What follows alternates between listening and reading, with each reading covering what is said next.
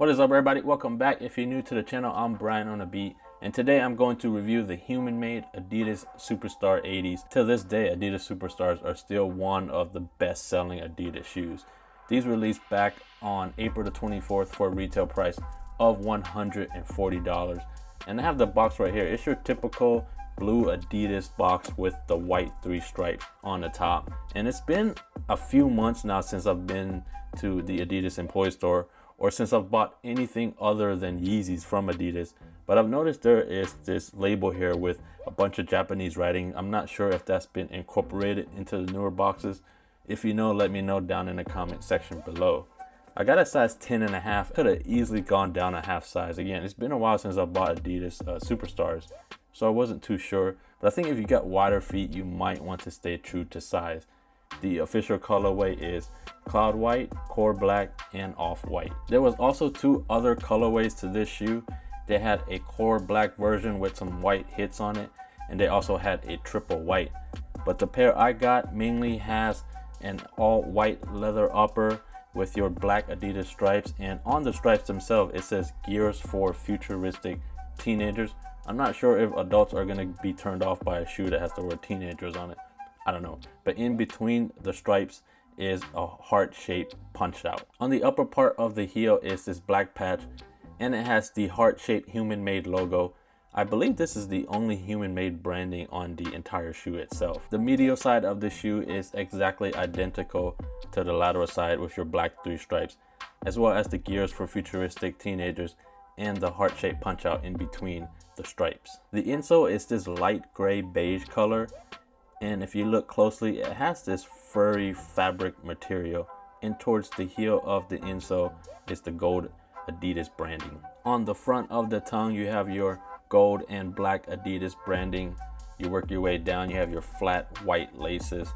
This shoe does not come with extra laces. And on the toe box, you have your iconic shell toe, which is this cream colored and the same material as the midsole. The outsole has this herringbone pattern traction, and it's also the same cream color as the midsole and the toe box. Now that I've covered all the details of the shoe, I gotta say the Superstars are one of my favorite shoes from Adidas because they pretty much can go with anything, no matter what you wear. So how about we head outside and see how it looks on feet.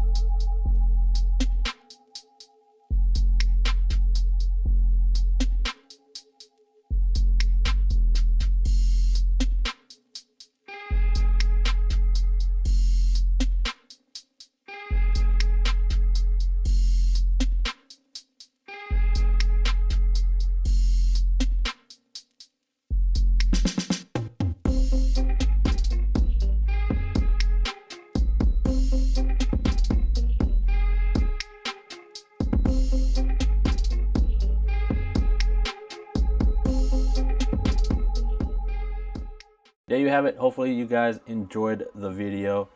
Now for my final thoughts is I do like the shoe. For the most part, it stays true to the original, to the classic look of the shoe itself. But for a price point of $140 for me, is still pretty steep for a shoe like this. This is definitely a must-have if I would have went to the Adidas employee store and saw it for 50% off. Definitely a must-have. So for a price point of $140, I think it's a little too high. That's why I believe every colorway and every size is still sitting on the Adidas website as we speak. I'm sure sales are going to come pretty soon. That's really it. I'm curious to know what you guys think of the shoe, whether you love or hate it. I would like to know your thoughts and opinions down in the comment section below. And hopefully you guys at least enjoyed the video. If you did, please give it a thumbs up. If you're new to the channel, don't forget to subscribe. And until my next video, see ya. So you do get 2 sets of laces. On the back of the bag, there are instructions here. Number 1, it says lace through center hole of lace anchors. Number 2, lace through the top hole of lace anchors. And number 3, snap into bottom slot. This is trim excess lace, leave 1 to 2 inches. For now, I'm gonna put